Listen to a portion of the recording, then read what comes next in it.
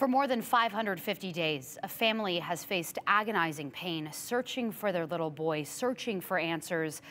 Michael Vaughan went missing in the summer of 2021. The case heated up late last year with police digging up a home close to the Vaughans and naming people they believe are involved in Michael's abduction. But we still don't know where the little boy is.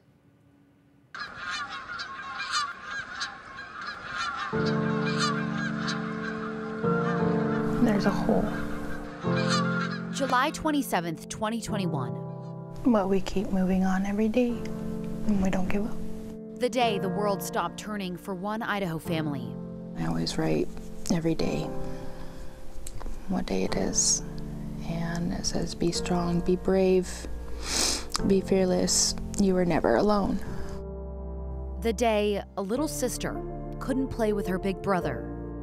She picks up his pictures. I leave this one here. She'll walk up and she'll start talking to him. And she'll get sad and she says, I miss Monkey. I miss him too. A day forever imprinted on the memories of everyone who lives in the family's small, close-knit community of Fruitland, Idaho. 5-year-old Michael Vaughan went missing from this neighborhood behind me. The search for Michael Vaughan continues. We just want our monkey home. Fruitland police say then 5-year-old Michael Vaughan disappeared between 6:40 and 7 p.m. on July 27th, 2021. His family says he was last seen down the road from where they live on Southwest 9th Street in Fruitland, and he spoke to multiple neighbors. Every minute counts in these investigations when searching for a missing child. By fall, police said Michael was likely abducted.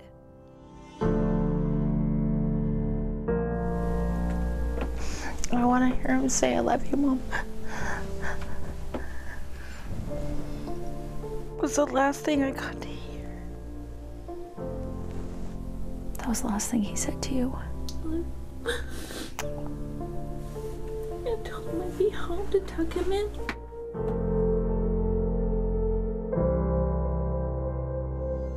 Multiple agencies, from Fruitland Police and Idaho State Police to Idaho Mountain Search and Rescue and the National Center for Missing and Exploited Children, scoured the area, searching for Michael on the ground, in the water, from the sky.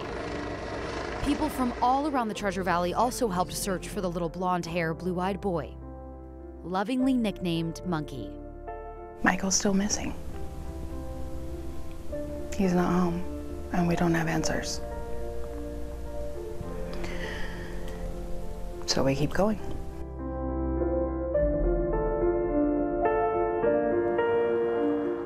Monkey's 6th birthday came and went last June.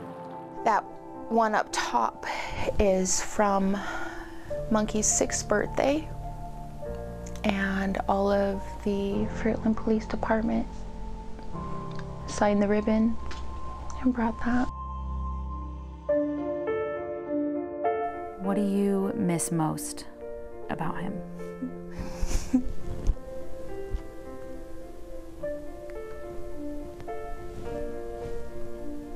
His hugs, his jumping on me, his kisses, Mama, we do this.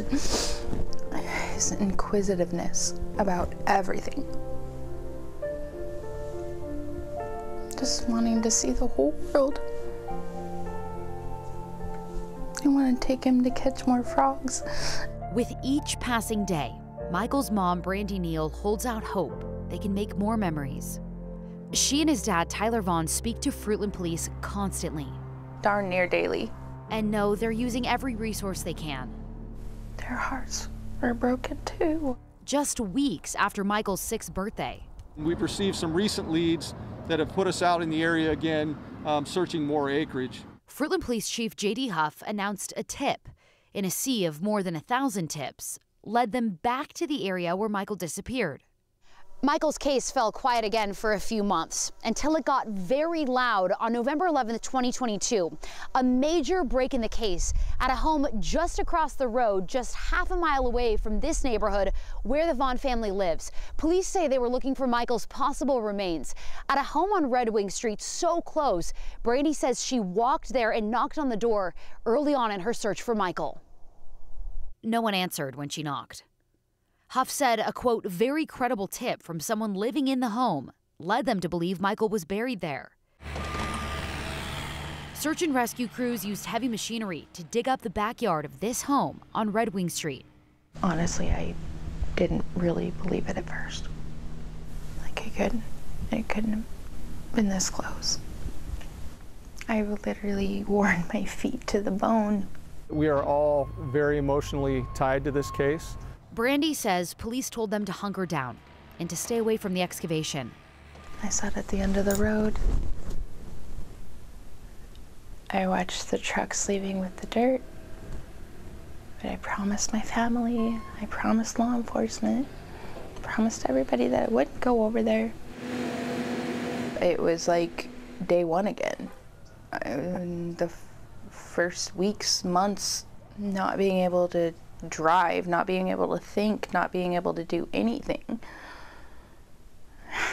Pour yourself into a shower. The next day, after more than a year and a half, police arrested someone they believe was involved in Michael's abduction. Even without finding a body, they charged one of the people living in the home, 35-year-old Sarah Wandra, with failure to report a death. Police, for the first time, saying they believe Michael is dead. Do you understand the allegation that's been made against you? I understand what they've said is not correct. But how could they arrest her without finding a body? Chief Huff could only tell me they had probable cause for prosecutors to charge her beyond just statements made. You're confident that they have more? They can't tell us, but I'm confident in them. The judge sealed the probable cause affidavit and other records, not wanting to jeopardize the high-profile case. The Payette County prosecutor said Wandra was on pretrial release at the time, charged with unlawful possession of a gun by a felon. She lives with her partner Stacy, who's been in the Washington County Jail since May of 2022, accused of the same gun charge. Never seen them, never met them. We left flyers in the door. In December, Sarah was committed to the state psychiatric hospital after she was found mentally unfit to assist in her own defense. It's disheartening. It's upsetting. Proceedings are paused until her competency can be restored. But I understand. I understand the process. According to Chief Huff, she isn't cooperating. I want answers. I need answers. But I'd like to sit and have a conversation with her face to face with me. But you can't yet. No, not yet. There will be a time.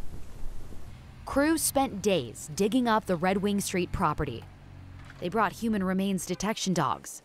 All of them alerting to the presence of human remains. Although the remains of Michael Vaughan were not recovered, we strongly believe, based on evidence, that Michael was abducted and is deceased, and that his remains were buried and later moved from the property. In that same December news conference, Chief Huff announced they believe 2 more people have first-hand knowledge about Michael's disappearance. He said Brandon Shirtliff and Adrian Lucien lived at or visited the Wandra's home when Michael was abducted. We also believe that there are others associated with the Wandras, Shirtliff, and Lucien, who may have knowledge of Michael's abduction. Police believe Lucien is bouncing between Ohio and California. Public records show he has a lengthy criminal record in multiple states. Shirtliff also has a long rap sheet. In fact, court records show he has a warrant out for his arrest in Canyon County for violating probation, which Chief Huff knows about. From CUNA, Shirtliff's mom told us he now lives in North Dakota. Via Facebook Messenger, she also told us in early December investigators and cadaver dogs were at her house for days. He is not running. He has nothing to hide, and we have all been cooperating, his mom wrote. A week after releasing their names, Fruitland police said they made contact with Lucien and Shirtliff. However, they haven't charged the men or issued any arrest warrants.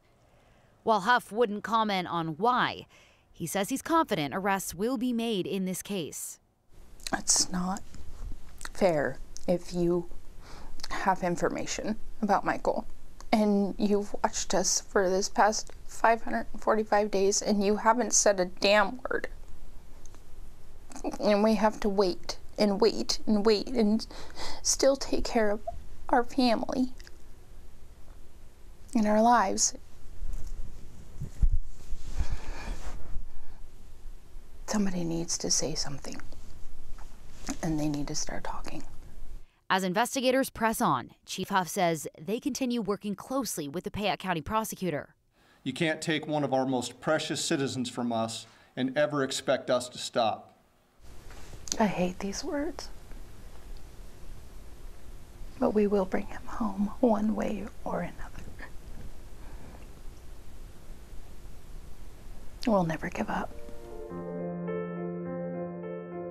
While they wait for answers, these are every single card, kind note that has been sent to our family. Support from their community and from all over the world. New Zealand. Little kiwi for Michael when he comes home. Helps their world slowly turn again. Michael is still missing. We do not have answers to where he is. Please keep sharing his beautiful smile, his beautiful face. He's out there somewhere, and we need him home. Don't forget about him.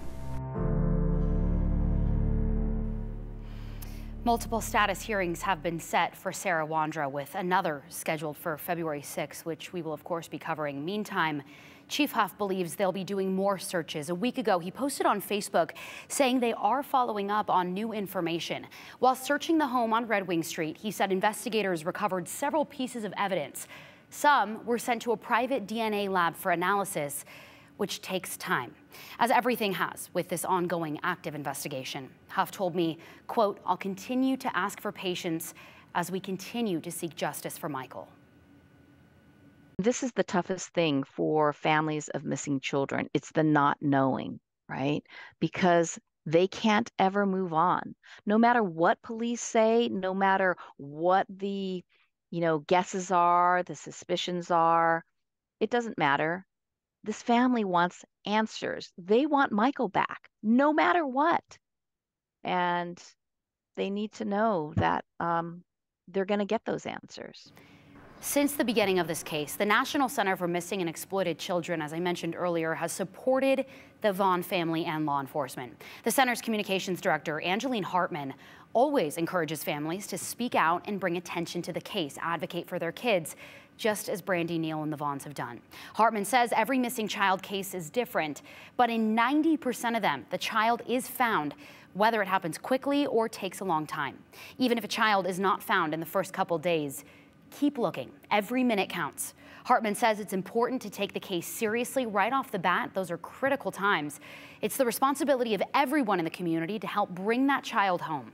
Hartman says children leaving on their own make up the majority of cases, followed by family abductions, so-called custodial cases. What police say happened to Michael, a stranger abduction with no connection to the family, is extremely rare. Hartman doesn't want to scare families, but she does want to remind them to always be careful, despite where they live. It only takes a second, right? And we don't know what happened. Did it take a second? Did it take 10 minutes? And that was 10 minutes that, just nobody was paying attention. I mean, this is a community where children and all children should be able to play outside in any community. And this is so heartbreaking to just imagine that he was out there playing, searching for playmates. Hartman says they're so impressed by the way Fruitland community banded together and wrapped their arms around the Vaughans and continues to do so. She encourages everyone to keep supporting the family as they wait for answers, because it's easy for them to feel alone.